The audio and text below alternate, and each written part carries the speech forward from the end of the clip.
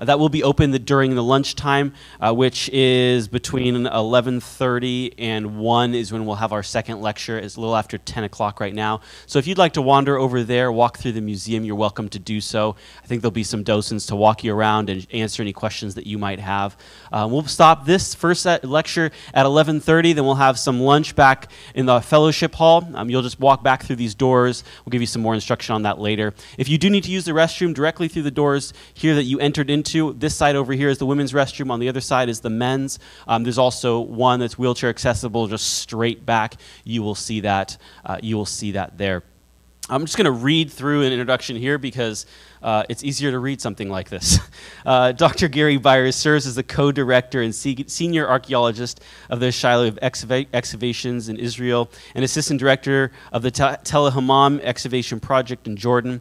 He also serves as the dean of College of Archaeology at Trinity Southwest University in Albuquerque and adjunct professor at Veritas International University. Served at various excavation sites, is also a member of the board of directors, the Near East Archaeological Society, there's a mouthful there, and serves on the board of directors of the Associates for Biblical Research, or has served there, and is a member of the American School of Oriental Research. So we'll welcome him here in a moment. Let me just pray to open our time this morning. Lord, we thank you for the opportunity to come together to learn about what has happened in the past, but also how it's going to affect and change us today. Lord, I pray that you would be with our speaker, Gary, this morning.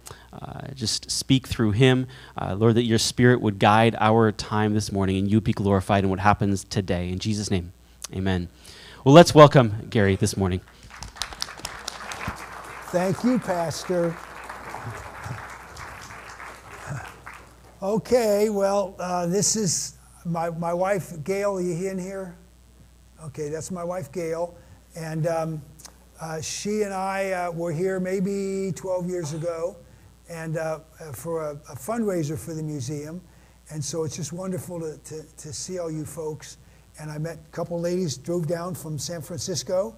And we did too. I need to figure out how you got here because the way that Google sent us was just awful.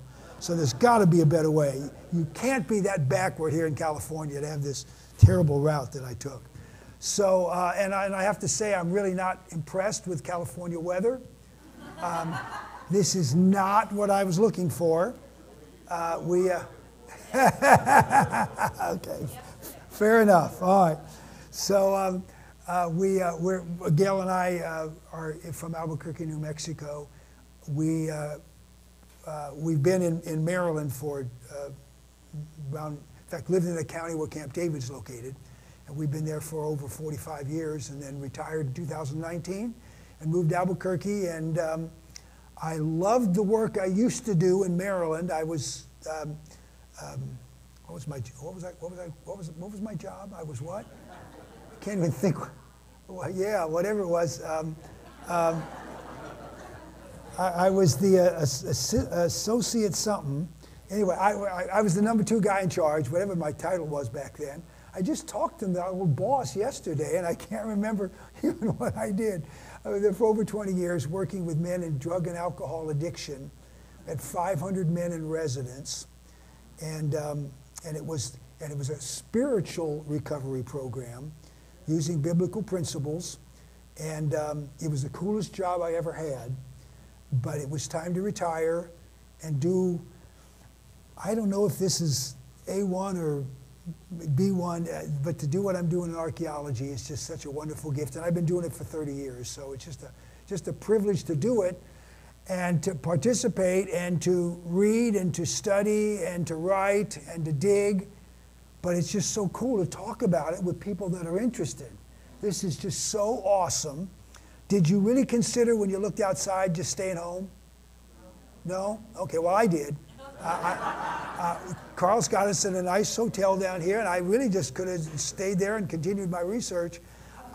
No, I'm going to talk about something that just really exciting to me. I love this stuff. I suppose an archaeological look at the nativity, you might guess that I might ruin your nativity scenes. All right. Now, I've actually given this talk. I actually spruced it up for you people, but I've given this talk many times, and I've made people mad. And I've had people say, "You're denying what the Bible says," and I'm just not. That's actually what the Bible says if you read it carefully.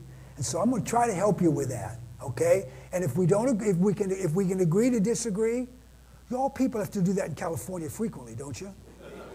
So we can do this. So we can do this. And I'm happy to answer questions and stuff. And already it's come up with folks. So you heard that I'm the co-director at Shiloh Excavation in Israel. We say in America, we say Shiloh, and there's nothing wrong with that. But in Hebrew, you pronounce the word Shiloh. So as an archaeologist, and I'm not fluent in Hebrew at all to speak it. I can read it in biblical Hebrew even better than modern Hebrew, because in biblical Hebrew you have the vowel points, and in modern Hebrew you just got to figure them out. So anyway, when I'm in Israel, I say Shiloh. When I'm in the U.S., I sometimes say Shiloh and sometimes say Shiloh. So I'll get confused at times and won't know what I've said. So I'm the co-director there, but anybody that knows Scott Stripling knows he is clearly the boss, and I just support him. So we're really cool stuff. And if you've heard about the cuneiform tablet from Mount Ebal, that was our team, sponsored by the Associates for Biblical Research, but it was our Shiloh team. My wife and I were not there. We were moving our stuff to Albuquerque, New Mexico, so we didn't make it. And I'm sorry that I didn't make it, but it just wasn't appropriate time. And God's got timing for everything, so I missed out on finding it, but it's just been a really exciting deal. And then, of course, the el-Hammam excavation, where Pastor Carl has dug with us almost since the beginning. Carl, what year did you start? First year.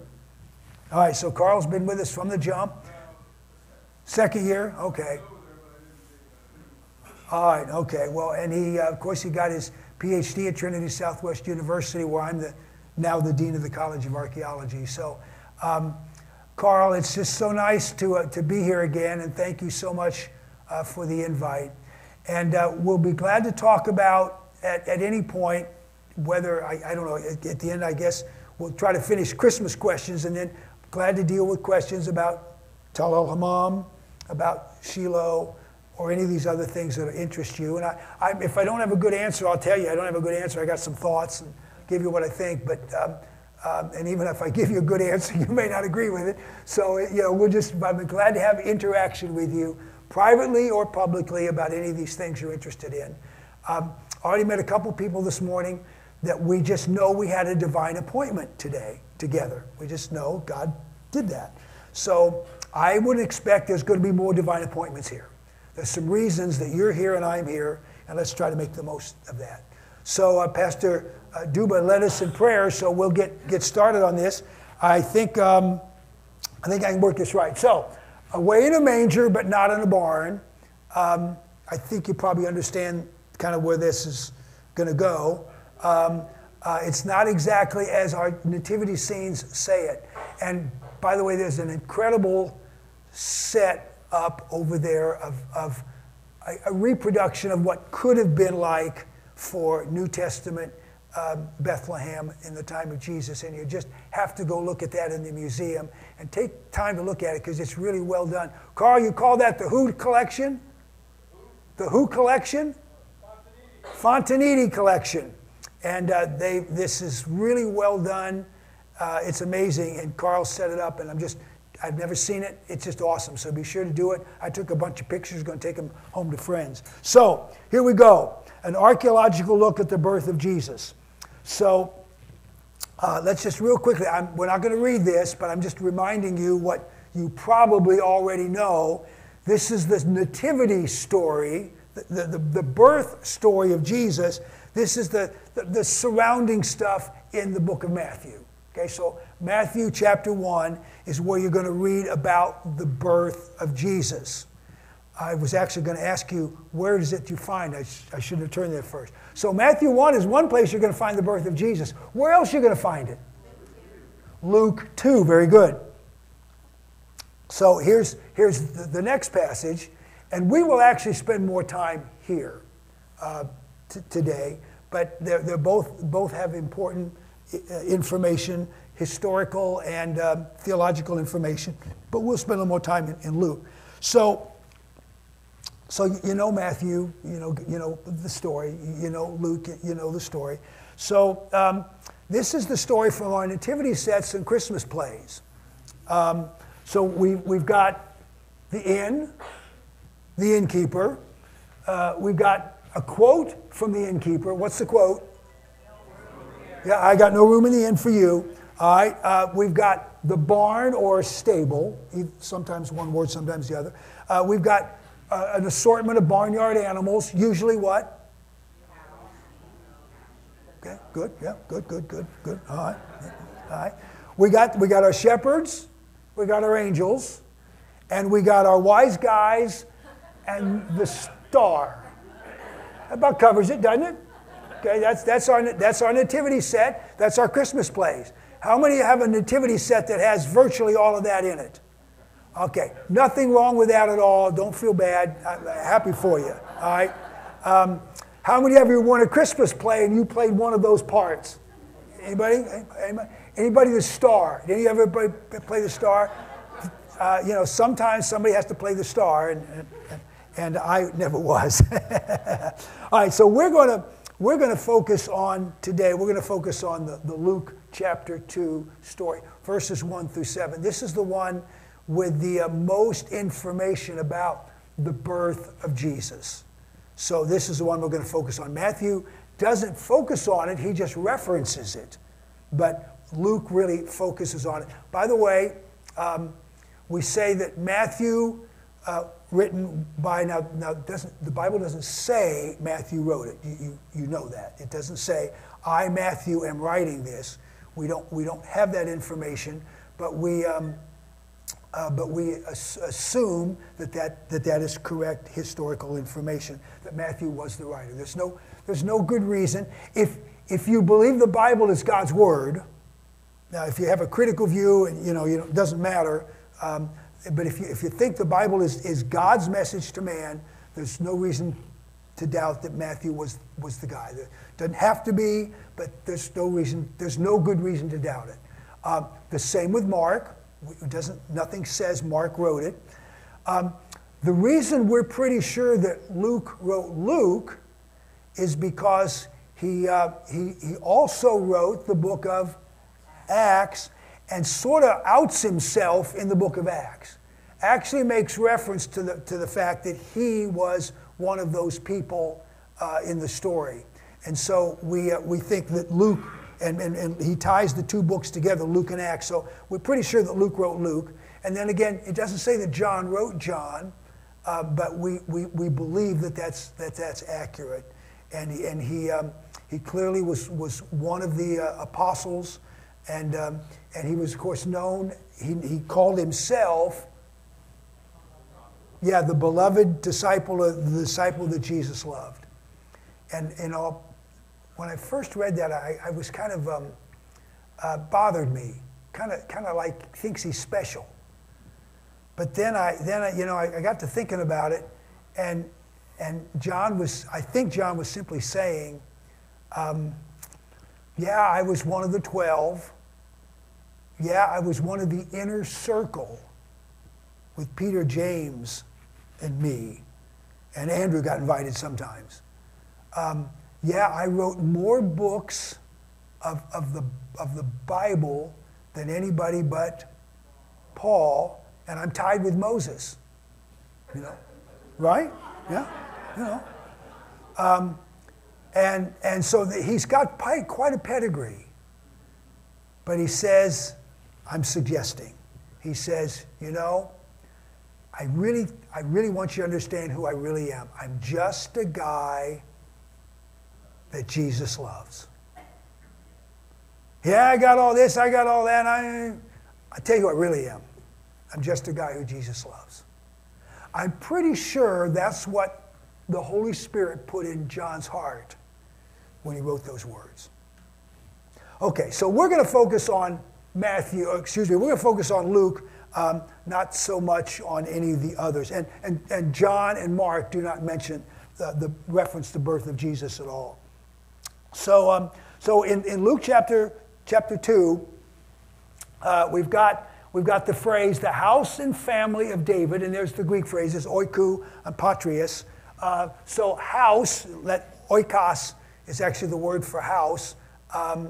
And so and house holds a family, a lineage, a group of people together, could be an extended family. And then patrias is the, father, the house of the father. So you got father, mother, and kids. So he's of David's, he is right in the middle of David's family. And who is of the house and lineage of David? Joseph, Mary's husband. And of course, they're going to Joseph's ancestral home, Bethlehem. And in the Old Testament, when we read the city of David in the Old Testament, what are we talking about? City of David in the Old Testament. Jerusalem. Jerusalem. City of David is the city that David captured, the city of Jebus, or Salem even, that David captured about the 10th century, and in the 10th century, and he renamed it the city of David. But in the New Testament, Jerusalem is not called the city of David. The only place called the city of David is Bethlehem. So the Davidic connection to Bethlehem was really strong, and in fact it's mentioned in Luke chapter 2, only in Luke chapter 2, in verse 4 and 11. So it's an important issue. So Joseph, this is I think this is a really important point for the Christmas story. Joseph is of David's family. If the world hadn't changed, who would be on the throne in Jerusalem at that time? Joseph.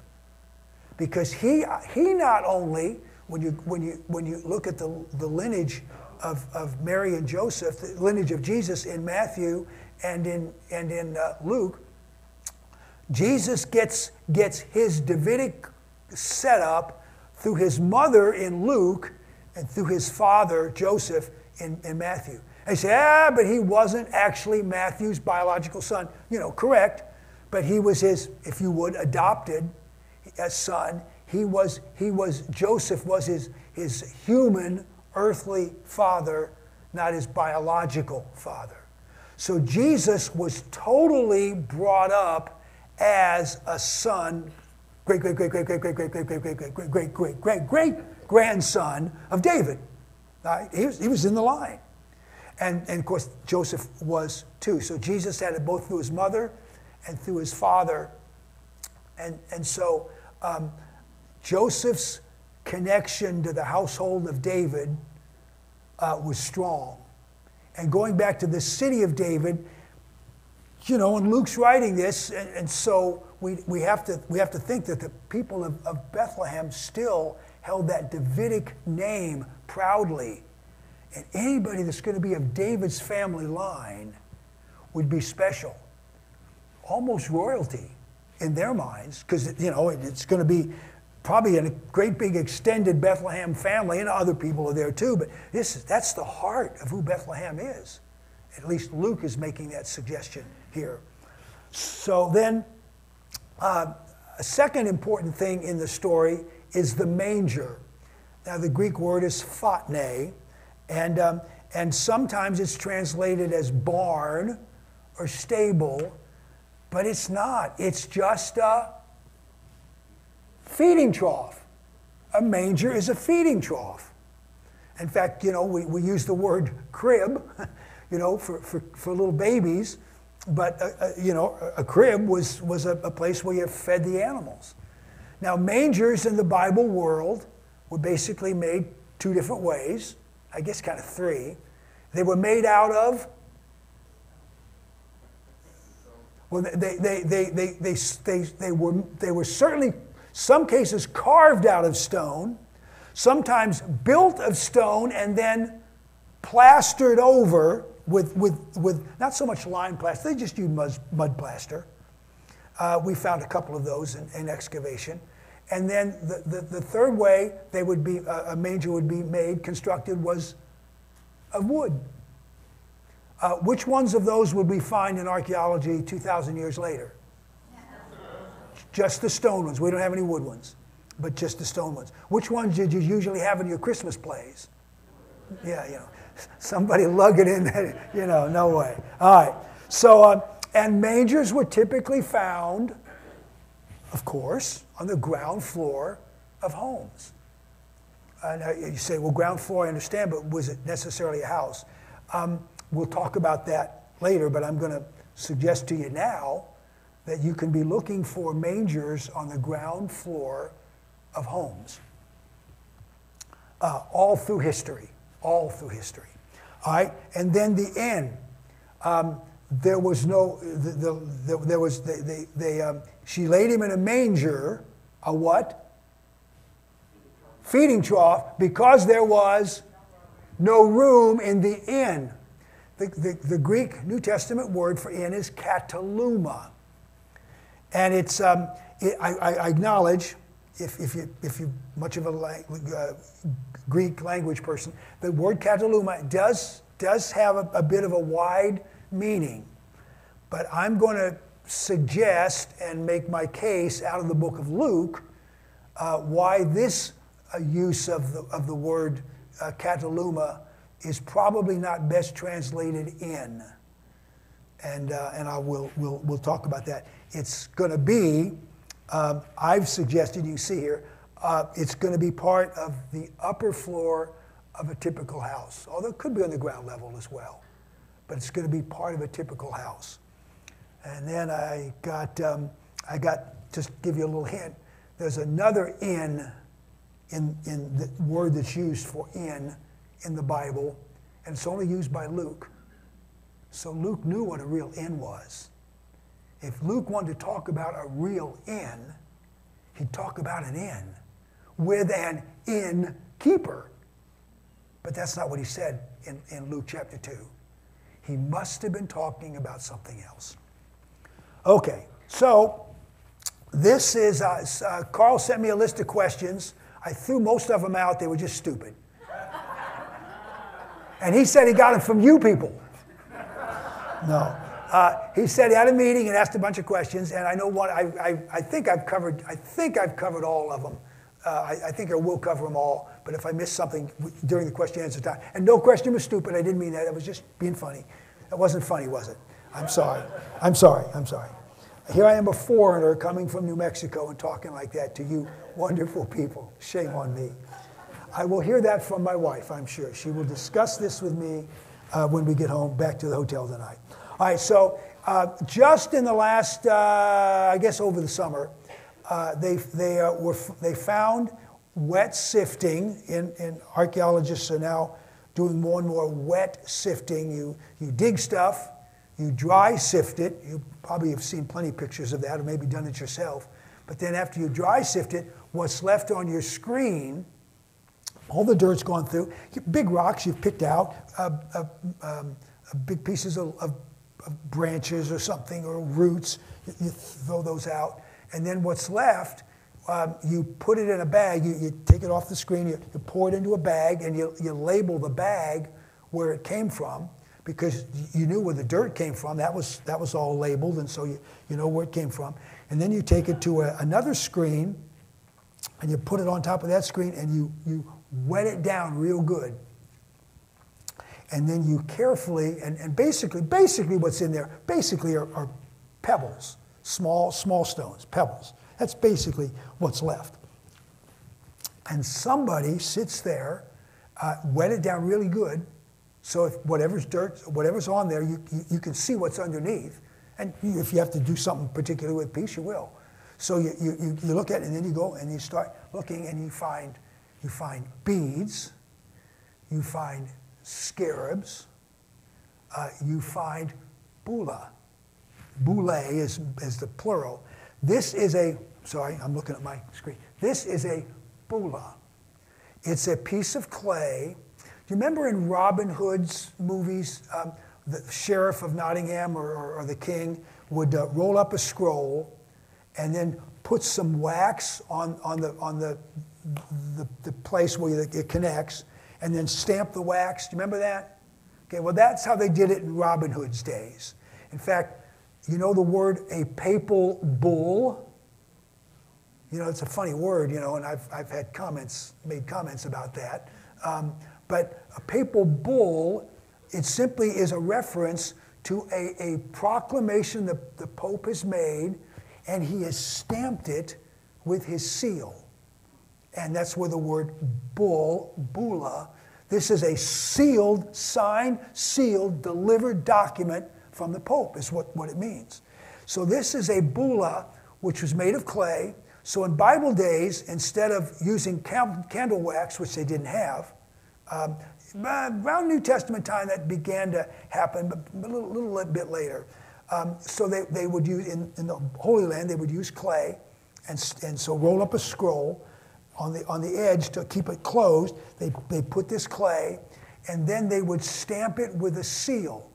Now, sometimes, if you know what a scarab ring is, on the bottom side of a scarab ring would be somebody's seal, either their family or their job, and they would seal it. Now, technically in archaeology, the seal is the thing that made the imprint.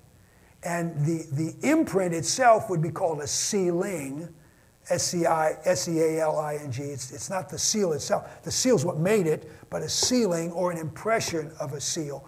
That's what it is. This is the impression of a seal. And this seal says, and I've got it up there in English on the right, Bishvat, which is in the seventh, and all of Bishvat's not there at the. Okay, it's from right to left. Let me get this. Show you here. So it's from right to left, and this is Bish, and then we lose the rest. Bishvat, which means in the seventh, and we assume it means year. We assume that what's broken off. Oops, what's broken off over here? You see, we've got broken off here. We've got that's the edge. That's the edge, and it's broken off. So we've got in the seventh year, we think, Beit, just a little bit of it, Beit or Beth, Lehem. Not the rest of it's there, but now you know how archaeologists really work. All right. You got to have a good imagination. Now, I think they're right. I don't have any reason really to doubt it. But you just ought to know when we act like we're so sure about something, that we just got little pieces and we've put it together and we think it's a pretty good answer. And that's one of the reasons archaeologists argue all the time, because they say that's stupid and I got a better answer than that. And so we go back and forth we go. So it says Bishvat in the seventh year, Bethlehem, and there's just a little bit here, but there's enough to suggest, because we know this happens so often, Lamelech to the king. So we think it's in the seventh year of the reign of somebody, from Bethlehem to the king. This would be like some taxes or something that was required, tribute, something. This would be, now, so this was found in Jerusalem. So it would be the king of Judah, the 8th century I put up there, around late 8th century, 720, 710, 700, somewhere around there. This is the kingdom of Judah, and we've got enough of the name to say this has got to be Bethlehem. And so this is the only piece of evidence that we have ever found historically that talks about Bethlehem in the Old Testament. This is the first piece. So it's a big deal. I think they're right. I really don't have any good reason to doubt. It could be something else, but we know Bethlehem was around because the Bible is very clear about it. And by the way, the scholars that found this, they're Jewish. They're not New Testament lovers. They're not necessarily New Testament haters, but they're not necessarily Old Testament lovers either.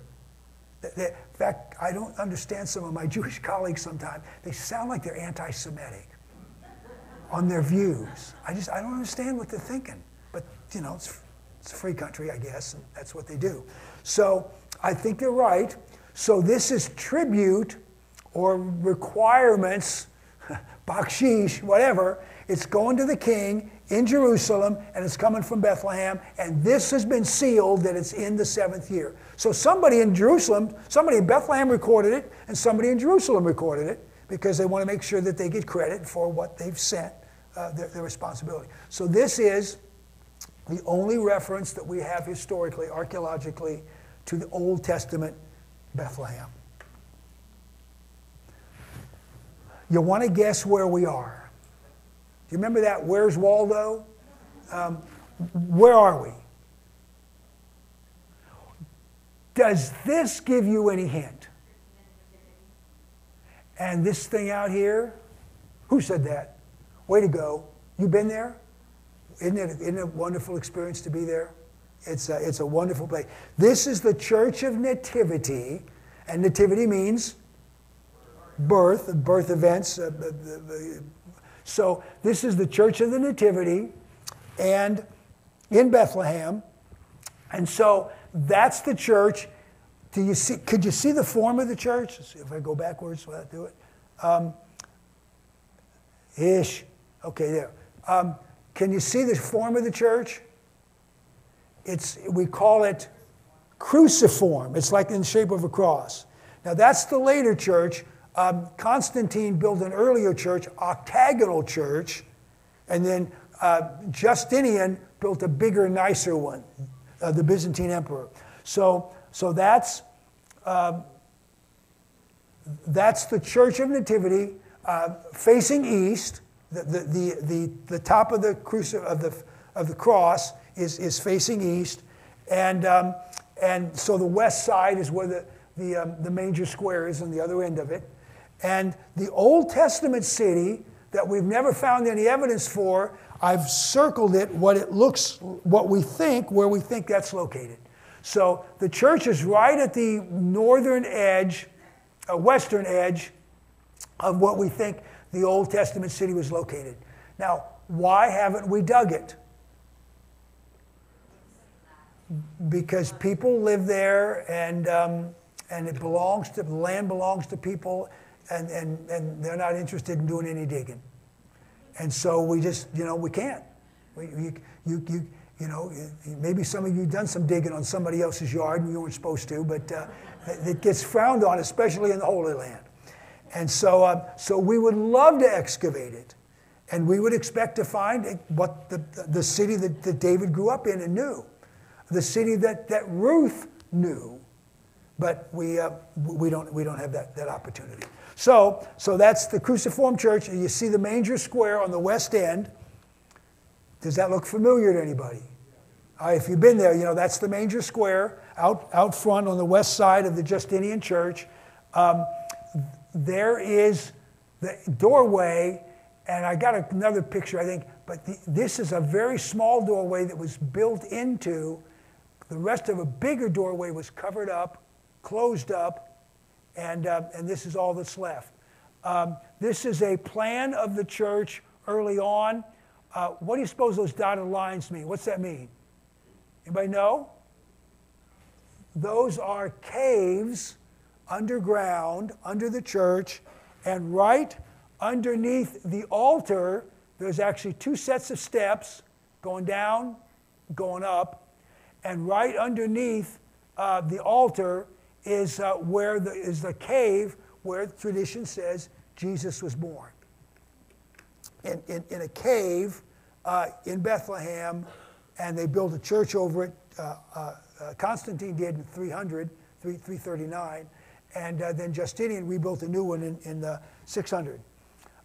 So a little more of a close-up look there of that doorway on the west side of the church, and let's see. Well, I can see it, but I don't know that you can see it. There's this arched doorway. And this is the whole original doorway in the west side of the church, but it's been sealed up and just left with this little entrance way. And this is that doorway. And you have to both duck down and step over a sill. Now, we don't know all the reasons for that. It's been suggested it's causing you to bow, whether you want to or not. You are going to go bow to the one to whom this church is dedicated. And also one of the reasons because the Persians came through and in those early days, Islamic groups would come through and they would want to cause havoc and they would ride their horses into buildings to desecrate them. And you ain't getting your horse through that doorway. So that's exactly what they were thinking. We don't know, but those are some of the explanations. That's the inside of the church. So that there was on the west side there were 3 doorways. That middle one was the one that we saw closed up, and you go straight inside. And then this is the inside of the church. They renovated it from 2017 to 20. They renovated it. And they did a good job with the renovation. While it was being renovated, it was chaos. It was just awful trying to do anything there. And I'm sorry, I took a group one day, and we wasted 2 hours trying to get in and do something. So, but it's set up now. We went again this last year, and they've done a great job at renovating the site. And so we're just coming from the back of the church going up. This is the altar area. And if you've been there, on the right-hand side, you can see people standing there. They're going down the stairs. They're going into where the cave is down below. So there's going down the stairs. A lot of times, my wife doesn't like that walk because somebody's waving incense and gets too much and bothers her a lot. So every now and then it gets really ugly. She says, "I think I'll pass on this part." But they're going down the stairs, and they get to the bottom. You get to the bottom of the stairs, you turn right, and there's this, what to me looks like a fireplace kind of a deal. And in the bottom of the fireplace is what they call the silver star, and X marks the spot where Mary gave birth to Jesus at that spot. That's it. People go up there and they kiss it. They put their hand down in that hole. I really don't know what's down in the hole, and I never want to put my hand down there, so I don't know. But that's what they do. So there's another look, top left. That's another look. She came down the stairs. She turned to her right, and they call it the Star of Bethlehem, where Mary gave birth to Jesus. Then, if that lady just turned to her left, she would see just over on the other side over here, between these 2 pillars, is this thing. Here's an old picture to go with it. So you see the 2 pillars, early 20th century, and then these lamps similar to there. This is where the manger was, according to tradition.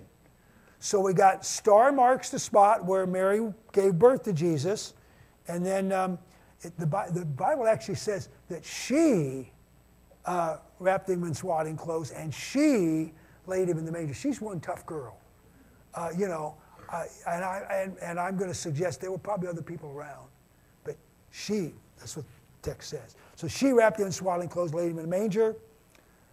What are those? Those are mangers. And again, what's a manger? A feeding trough. Those are mangers from the Old Testament site of Megiddo.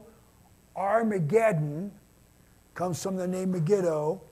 And so talking about great battles that have been fought there in the past, the Bible says one is still in the future, in the valley of Armageddon, the valley of Har Megiddo, the mountain of Megiddo. And so those are stone carved, not stone built, just great big block and carved them out. And these were mangers at Megiddo. And then here's so I'm going to talk about a little bit about these houses. And that was one of the questions that Carl sent me, folks were interested in. So this is an Old Testament house. This is a pretty standard house plan from the time of the Israelites, from the time of David on down almost to the Babylonian captivity. So for hundreds of years, this was a pretty standard type of house. It's typically called a 4-room house or a pillared building show these pillars. That one's taken out just so you can see the scene. So it's got 3 long rooms and 1 wide, broad back room. Now, sometimes the rooms are broken up, so there's 6 or 8, whatever.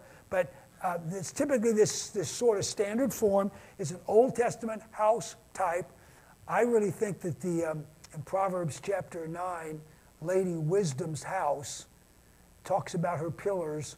The pillars are inside wall pillars. I think that's the very kind of house that is described there is this kind of house. So you have basically 1 door in the narrow. This is the narrow wall. The back wall is the narrow wall. These are the long walls.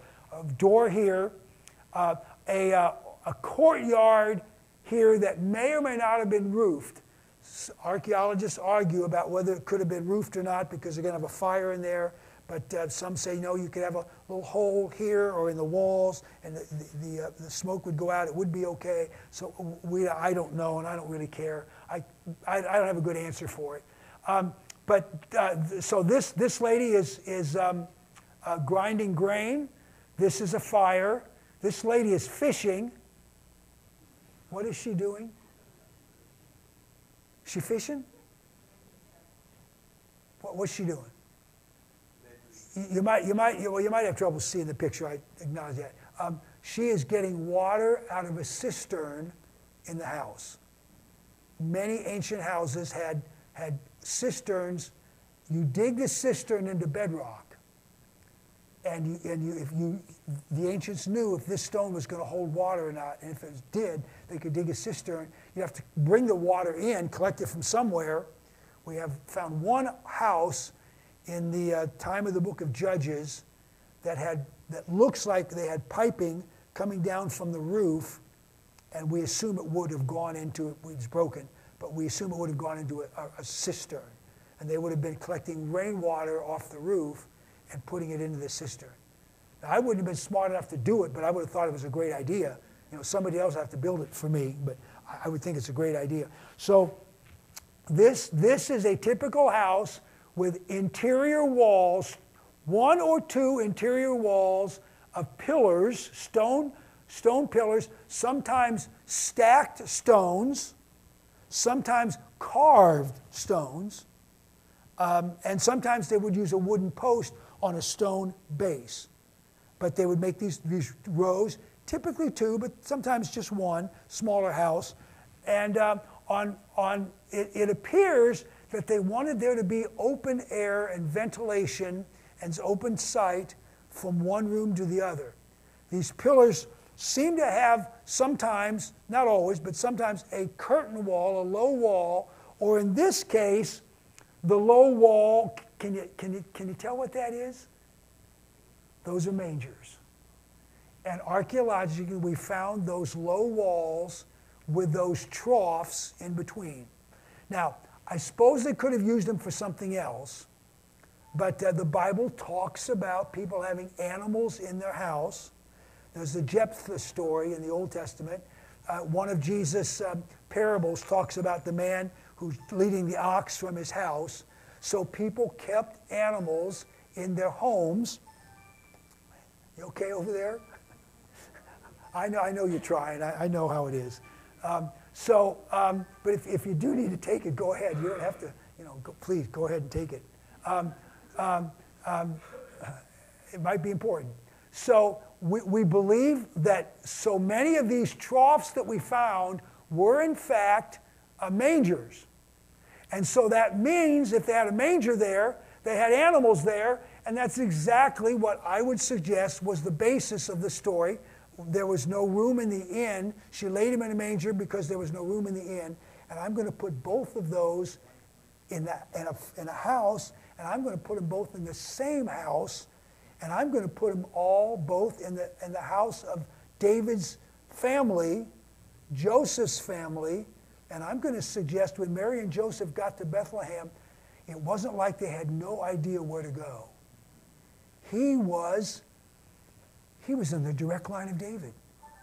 The family would have known he could have been king. When he shows up, I'm really certain that they had room for David, for Joseph and Mary, and who she was bringing with her. All right, so this is an Old Testament house. We see our mangers on the ground floor. This is a 20th century house in Islamabad, Iran. And this house was owned by Ali Vase, and this is the plan of the house. Here's the main door. So what would you call this space? We come in the main door, what would you call this? An open courtyard. This is the open courtyard of the house. You see, over here they stored straw. Here they stored wood. Straw would be for the animals. Wood would be for cooking. Then there's a door into a covered area. And this suggests roofing. So there's a doorway from the courtyard into the old living room. And then they added a new living room. So they expanded at a new living room, an old living room. And do you see where the stable is? Come inside the house into the courtyard, go into the roofed area, go through the old living room, and that's the stable. The animals that needed to be in the house for their well-being or because of your need would be kept there. Regular flocks would be kept where? In the fields. We got some of those in Matthew chapter 1, and we'll talk about that this afternoon. But this is 20th century Iran. They've been doing this kind of thing. I gave this talk one time, and a guy came up to me and said, I was stationed in, I think he said England, during World War II, and I was out in some of the small villages, and he said, people had their animals in their houses. They kept them there. That's where they lived. Couple, special, cow, whatever, stayed in the house with them. It's not been uncommon down through history. So we're not surprised to have mangers in houses because that's where they kept their animals. Of course, certain ones admit. Now, so we looked at an Old Testament house, we looked at a modern house, 20th century house. Here's a New Testament house. So here's the plan, and this is a reconstruction of what it probably looked like. So you've got the entrance way here. There it is. Got the entrance way there, and it looked like a covered space, suggested to be a covered space. Then you go out into what would we call that? The open courtyard. Of course, if it was a day like today, you'd get wet, so you wouldn't spend much time out there unless you had to. So this is the open courtyard. Then there's a stairway going up. By the way, stone stairways were hardly known in Old Testament times. It was typically ladders for the average person. A king could have a stairway if you wanted one. But typically ladders in houses. In fact, that Old Testament house I showed you had ladder. I forgot. Did you see the guy mowing his grass on the roof? I forgot to mention that. What was he doing? He was rolling his roof. You would roll your roof after the early rains in October because over the last 8 months, it had gotten dried out. There was some problems. I actually should have gone back to that picture. But we had wattle and daub roofing. Wattle meaning branches, daub meaning clay. And they made their roofs out of that. And it would get hard as a rock, but by the end of the summer, things had cracked and you needed to patch it. As soon as you got good rain, you put some more mud up there and patched it, and then you rolled it flat and smooth, and so it would hold up for the next rain, through the rainy season, and hopefully through the next summer. So he was rolling his roof. We have found archaeologically roof rollers, and so we know what they look like, and he wasn't mowing his grass, that was a roof roller. So sorry I forgot to tell you that. So here's the open courtyard, and then we've got a bunch of roofed buildings around the courtyard. And we come around to here, and we've got the stable, and here's again those pillars. And no, we don't necessarily have mangers there in front, but they tended to design their stables with these pillars. And I don't know if something about, open air and ventilation. I'm not sure what all they were thinking. But there could even, although they could have been wooden or even stone built, but those mangers are gone, but they could find this much of the house. So that's a New Testament house. So this idea of having animals in the house was something that we've known for thousands of years. I'm sure it was done here in pioneering America, out here in California even, either by the locals or by those of us who moved in later. So I've tried to make my case for what the Christmas story looked like in Bethlehem when Mary Joseph showed up and baby Jesus showed up shortly thereafter. So that was all based on Luke chapter 2, verses 1 through 7. Now I'm going to take you to Luke 22, and it's the same book, same author. Can you tell me, the word for in Luke 2 was kataluma. That's the Greek word, kataluma. You saw it on the screen, kataluma. The word kataluma is used in this passage. Your job, should you choose to accept it, is to tell me which word. It's actually a compound word, it's a double word. Guest room. Where is the guest room that I may eat? He showed them a large upper room, all furnished. And Jesus said, make preparations there. So what do you think? Where is the word kataluma found in this verse? This is the only other place in the New Testament that the word is used. Now, Mark tells the same story and uses the same word. Luke uses it twice. Mark tells this same story, uses the same word. It's not used anywhere else. The kataluma in the Greek New Testament is in Luke chapter 22, verse 11. Guest room. The guest room of this house, the kataluma of this house was where? Upper level. Could have been on a lower level, but especially in a tight city confines, you're building up because you just don't have room to build out. So you're building up, and so it was in this house. It was on an upper level. So I'm going to suggest that the kataluma of the Christmas story was upper room, maybe not, but it was the guest room of a house in Bethlehem. And the Bible says that there was no room for them up there. Now, I would not be surprised if Joseph said, I need my wife up there, that they would have done it. I don't have any doubt in my mind. It was the ancestral home. I'm suggesting the ancestral home. And Joseph says, I really need Mary up there. And I'm sure they would have done it. But maybe she looked at the ladder or the stairs, or was just thinking down below here, it's nice and cool. And Joe, if you'll put some new hay out there by that manger, I think I'd just as soon stay down here. And I think the guest room, the kataluma, and the photne, the manger, are in the same house.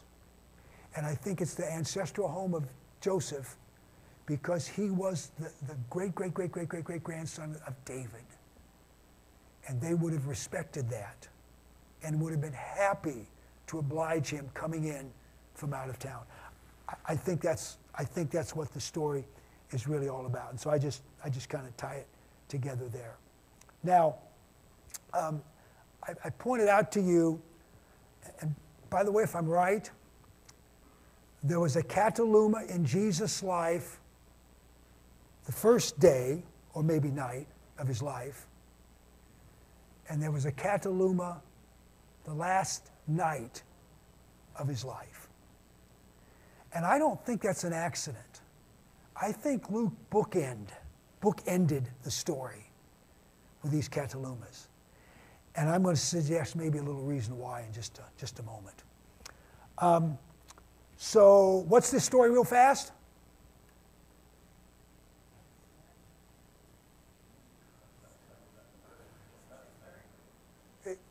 Jesus told it. It's a story. Good Samaritan, the story of the Good Samaritan. All right? And we know the Good Samaritan wasn't a priest or a Levite.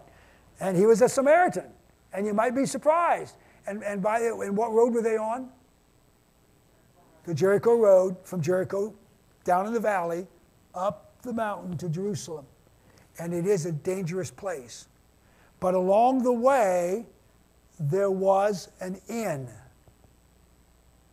And when the Samaritan found the guy laying there, he did what he could, put the man on his own donkey, and then he took him to an inn on the Jericho road. There is such an inn today. It's Ottoman. It's late 19th century, and they fixed it up and actually made it pretty nice now. But there was an inn along the way, and this inn even had an innkeeper. Now there's no quote from this innkeeper, but we've got an inn and an innkeeper, and Luke used a totally different word. We saw it in the first slide. I can't remember how to say it without looking at it. It starts with a P, but I can't. I have to see it. Yeah, I know it. But anyway, we'll pull it up if you have to have it. But I can't remember the word. I have to see it to say it right. So I should have put it in the slide, and then I could look at it and say it for you. Luke did not use Cataluma. Only used those two bookends. He used a different word, and the same word modified is innkeeper. Luke knew what a real inn was. He wasn't talking about an inn when Jesus was born. He was talking about the guest room of a house that was full. And Mary was very comfortable, trusting God, I hope and assume, to be right down where she was on the ground floor. And she and Joe, and I'll bet your family, were there to be with her and Joseph at this time. So one more quick thought. Do you remember this one? Jesus was teaching in a house, and his mama and his bros came by, and they said to Jesus, Jesus, you better stop, Mom's here. And he said, who is my mother? Who are my brothers? Remember what Jesus said? We have biological family, and we have spiritual family. And he was talking, is he putting down his biological family? No. Not really. But he is lifting up the reality and the value of a spiritual family. Now, in my years of working, 20 years at Helping Up Mission, a lot of my guys really didn't have much of a biological family. Some had none left. Some had some, and they were so bad for my guys' recovery, they really didn't feel like they could spend much time with them. And so they had no family. But guess what? The guys of Helping Up Mission became their spiritual family. And they had family. Some of you might not have family out and about. Oh, you may have family the other end of the country. You hardly ever get to see them. You'd like to, but it just doesn't work out very well. So what do you do for family? Church, I hope. I hope you got family. And sometimes, biological families, they're stuck with you. And maybe church family feels like they're stuck with you too, but we kind of get to, we choose you. You're a part, we choose, we accept you like you are. Biological family, they wore out with you. But church family, well, maybe they get worn out with you too, but you know what I'm talking about. You are supposed to be connected to family, and I'm going to suggest, I think it's a reasonable thesis.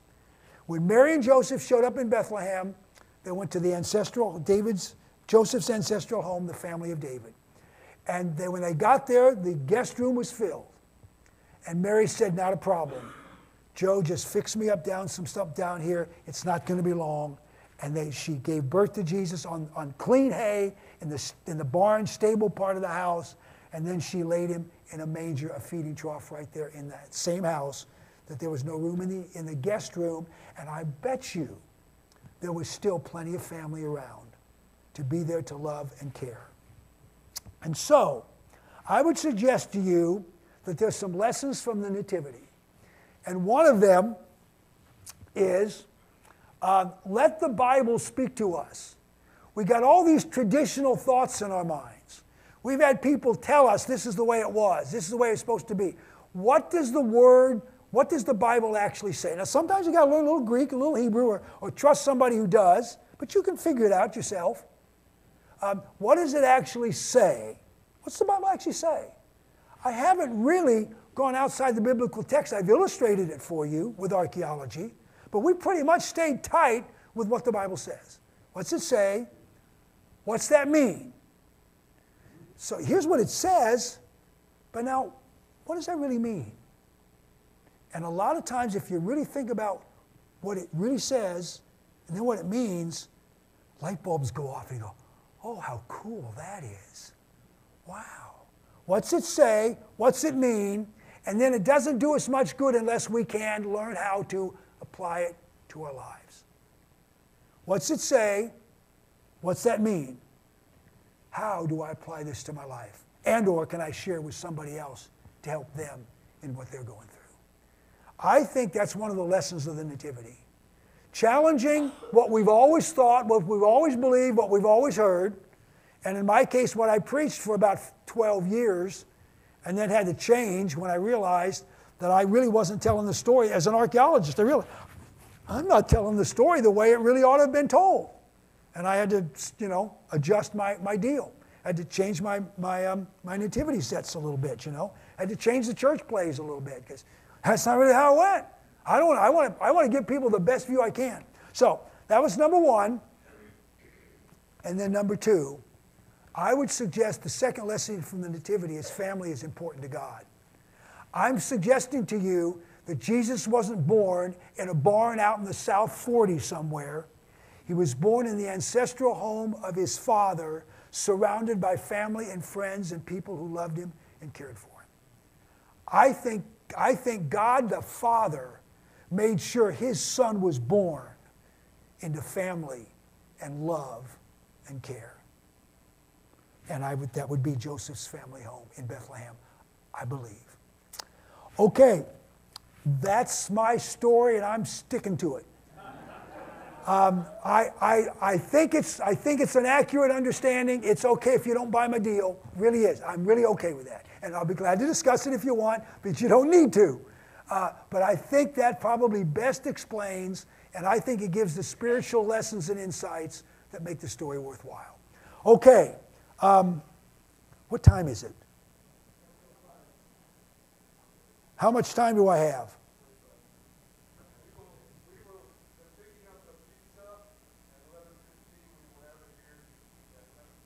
Okay. Okay, we got time for questions. Let's start with Christmas story questions, and then I'm willing to go to anything else you want to ask questions about. Look, I am so honored that you came to do this with us today. This is so cool.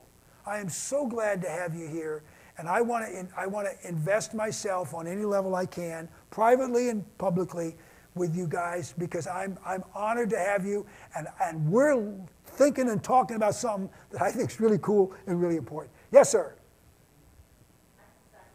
Yes, ma'am. My name is Gary Byers. I'm an archaeologist, a man of faith. I guess you figured that out. And I work. I'm the dean of the College of Archaeology, Trinity Southwest University. I'm 71 this year. I'm old. That's another thing you can put down there. I'm an adjunct professor at Veritas International University School of Archaeology. I'm the co-director of the Shiloh Excavation in Israel. I'm the assistant director of the el-Hammam excavation in Jordan. And I've also dug at Khirbet el-Maqatir, which we think is Ai, of the story of Joshua in the city of Ai. And at Khirbet Nisya, another nearby site that we thought might be Ai, but we decided wasn't. And I've dug at the Philistine city of Ekron. That was my very first big dig back in 1984. What were you doing in 1984? Yeah, that's what I was doing. All right, so that's who I am. But honestly, I'm just the guy that Jesus loved, really. I know it's true. I ain't that good. I'm really not that good. Since you brought it up, I'm just going to say, I know so many guys. My wife says my pants are drooping. This is not very good. I'm sorry. I'll stay behind this. It's better. I know, and I'm being so honest, I know so many guys and gals that are more qualified to do what I do than me. I'm being honest. I'm not being humble, I'm just being honest. I know that's true. So how's come I'm that guy? I got one big answer from in my this settled it for me. I was okay with it. I'm okay with who I am. I'm above my pay grade. I'm like Psalm 37:4. And now I am imperfect at delighting myself in the Lord. I'm imperfect at it. Check with Gail. It's awful. It's embarrassing. Really, I mean, it's just true. And you understand. I am so imperfect at it, but I have tried for decades now to delight myself in the Lord. What did he say he would do? Give me the desires of my heart. Now, I had a job for 20 years that was just so cool, working with men and watching their lives transform. And now I get to do another part that just for me is just as cool. I don't deserve it. I'm not that good. But Jesus gave me the opportunity. I'm going to do the best I can with what he gave me. That's who I really am. Okay, questions? You're hungry, aren't you?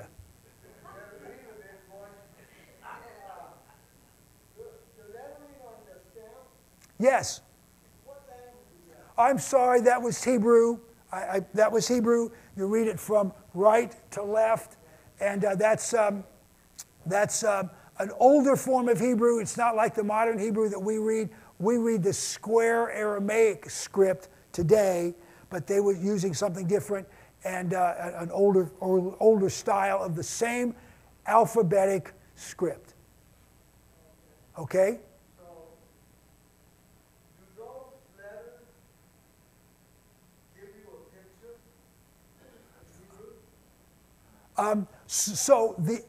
That's an alphabetic script versus pictograms, which is like hieroglyphics.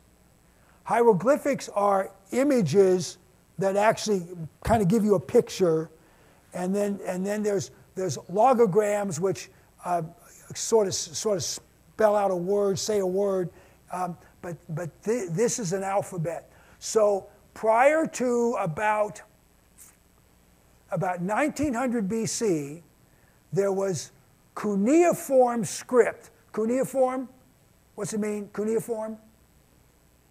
It's Latin, it means wedge-shaped. Carl, do you have cuneiform tablets here? Okay, we got them. All right, cuneiform is made with a stylus, and there's all little wedges. And cuneiform was a type of script. And in Egypt, the type of script was called hieroglyphics. Hieroglyphics is Greek. Hiero meaning sacred, glyphics meaning writing or incisions. And those were the only thing the world had. So the only people that could read and write were specialists. Most kings did not know how to read and write. They just had to make sure they had some guys that could, and then hopefully they could trust them.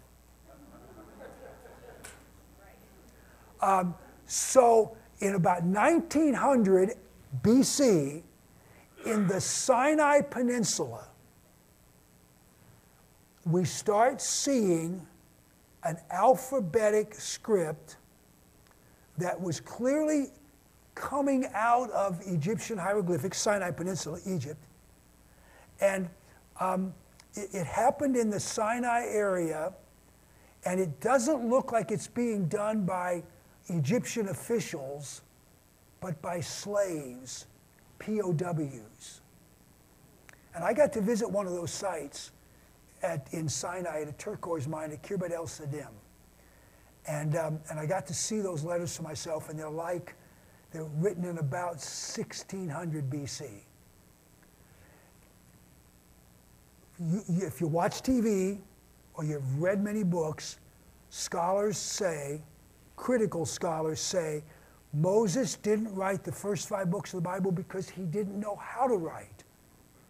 And it was impossible. And to be honest, you couldn't write those books with hieroglyphics or cuneiform. It just took way too much stuff.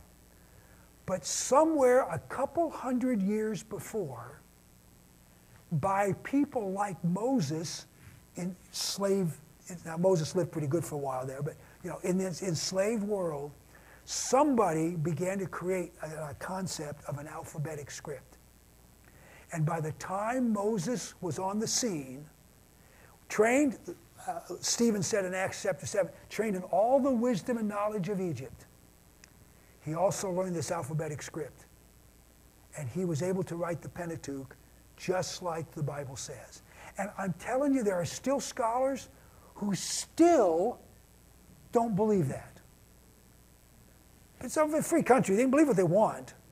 But the Bible puts it out there, and archaeology has demonstrated. In the very region where Moses was when he would have started writing, they're using the alphabetic script. And of course, how many letters in the English alphabet? Very good, very good. How many in the Greek alphabet? 24 in the Greek.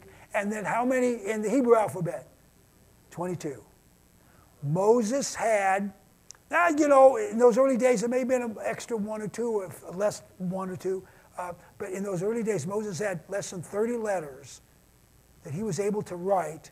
Take Hebrew words, take Aramaic words, take Egyptian words, take Akkadian words, and put them into an alphabetic script. And that's what we started with. Now, I will tell you this, the script that Moses would have used by the time of David looked different. I'm not sure David, if David could read, I guess he did because he wrote a bunch of Proverbs, a bunch of Psalms, didn't he? Solly wrote some Proverbs, but David wrote a bunch of Psalms, so I guess he would have been able to read and write. It would have been a script that David probably couldn't have read because it had changed that much. You ever read some Shakespearean English in ancient, old Shakespearean script?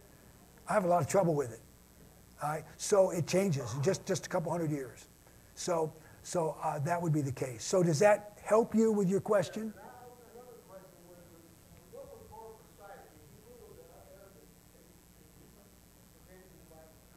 Okay, so most of the Old Testament is written in Hebrew. There's some of it is written in Aramaic. Hebrew and Aramaic are sister languages, sort of like French and Spanish and Italian. We call those Romance languages, not because they're romantic, but they're Romanesque, like Latin. They're Romanesque, like the city of Rome. That's the point. So they are sister languages, and Portuguese, they can kind of talk, they kind of get stuff. Aramaic and Hebrew are quite similar in many ways. Greek is quite different. But Aramaic and Hebrew are very similar. So most of the Old Testament in Hebrew, then there's some sections in Daniel and, I just went blank. Daniel and what? Did somebody say? Daniel and Ezra. There's some sections there. And then, of course, most of the New Testament is written in Greek, but there's a little bit of Aramaic, splashed in there every now and then. An Aramaic word will be used. We assume, I think it's correct, we assume Jesus spoke Aramaic. The apostles probably spoke Aramaic with Jesus, but they did wind up writing in Greek, and they wrote in Greek because God made sure, I believe, that they are the ones that wrote those books. They wrote it in Greek because God wanted to make sure the whole world could read it, because the lingua franca, the worldwide language of the day, was Greek. And in the fullness of time, God sent his Son. And in the fullness of time, just the perfect timing, God had the New Testament written in the language that the world could understand it. Okay, we good? We okay with that? Oh, I'm sorry. Yes, yes. Thank you, Pastor Dubai. Yes, I will try to. If I don't, throw something at me. Yes, sir. What month of the year do you think Jesus was born? Okay, what month of the year do we think Jesus was born? I think that was one of the questions Carl sent me. Are you going to come back this afternoon for the second lecture? We're going to talk about that.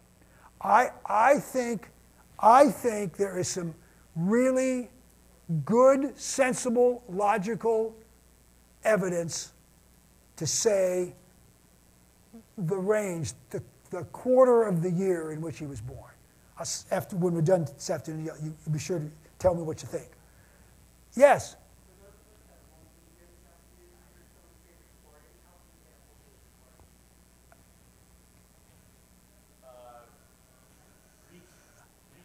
Give us a call to the church office and request it. We can send you a link to that. Okay, and that's really nice. I appreciate Pastor and I guess Chris back there. Is that you, Chris? Okay, all right. Hi, Chris. Thank you, Chris. I see that hand.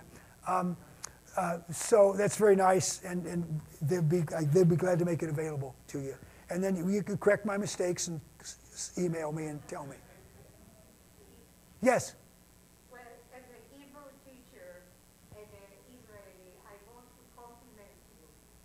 The Hebrew and the background is exactly what I need. Well, Aramaic and Hebrew are so close. You were absolutely right. yes. So and so forth. Thank you so much. I really think you are my person.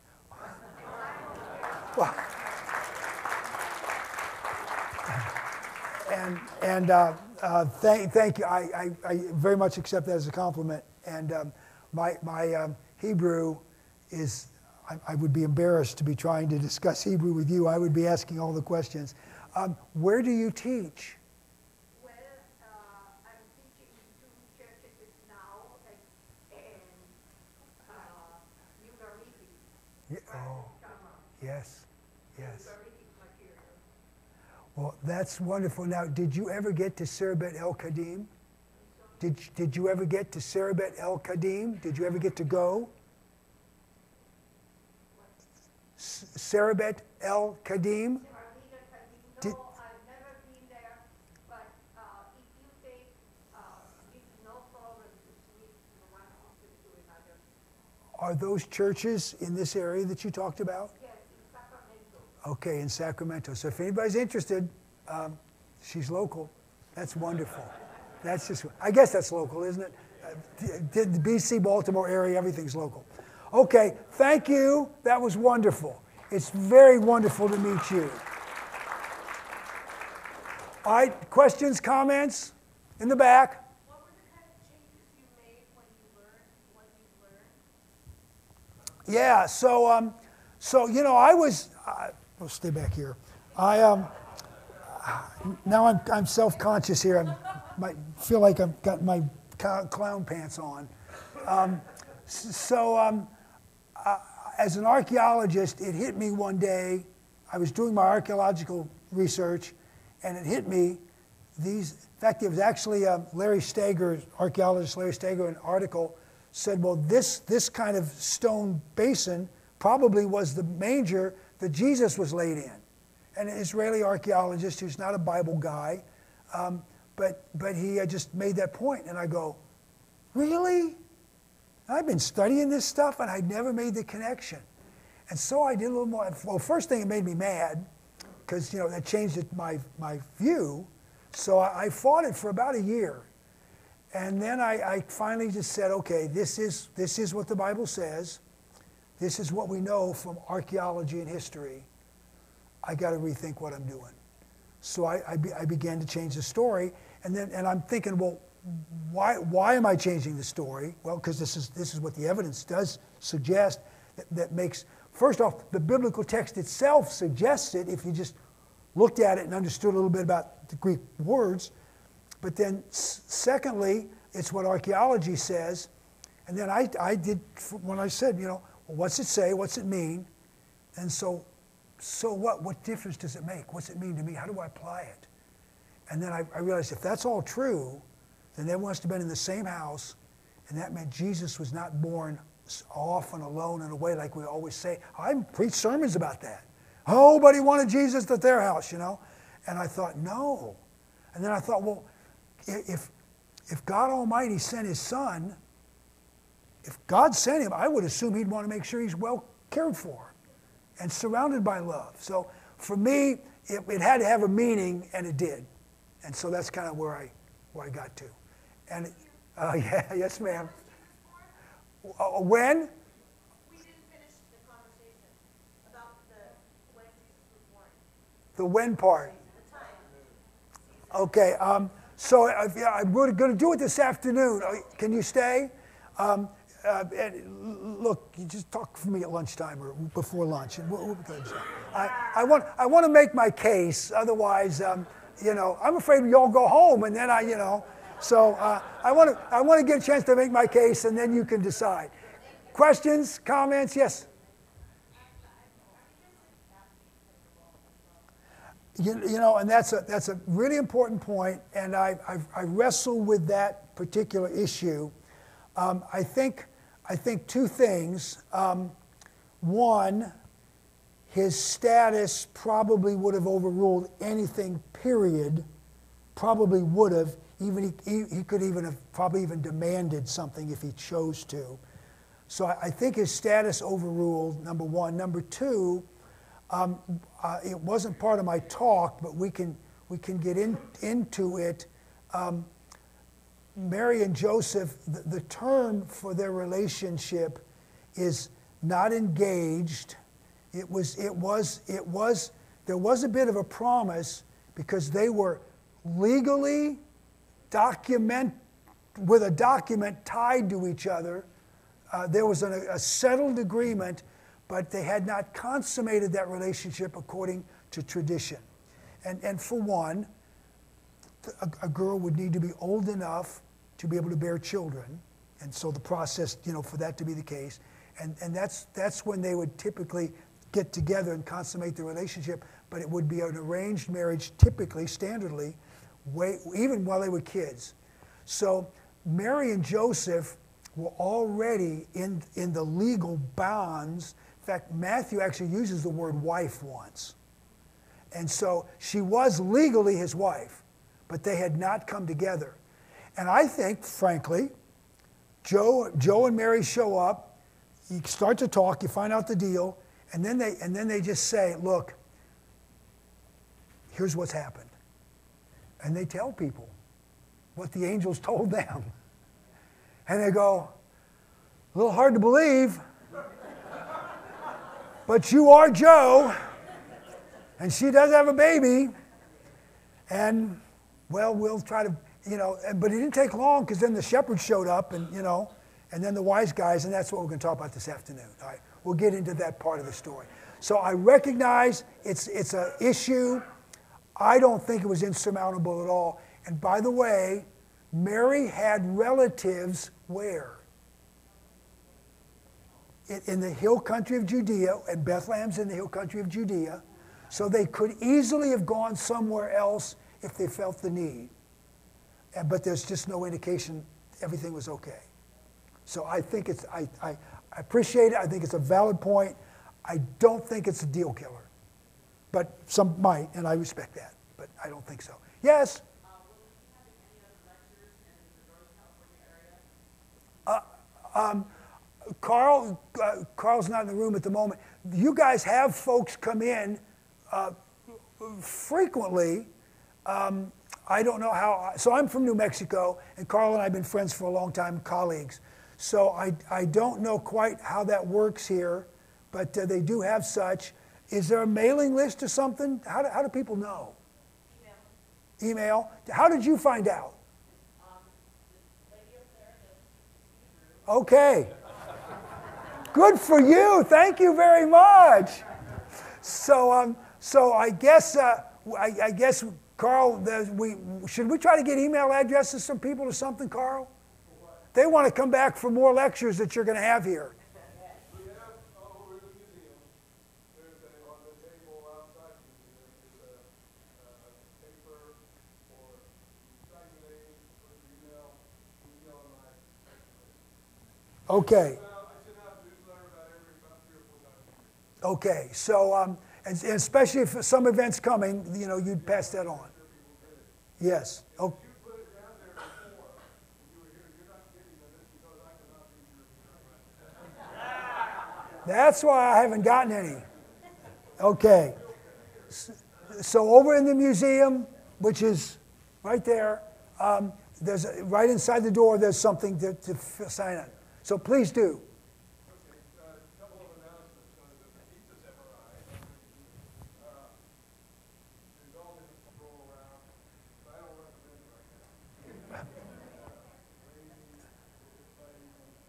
now. And it's a biblical garden.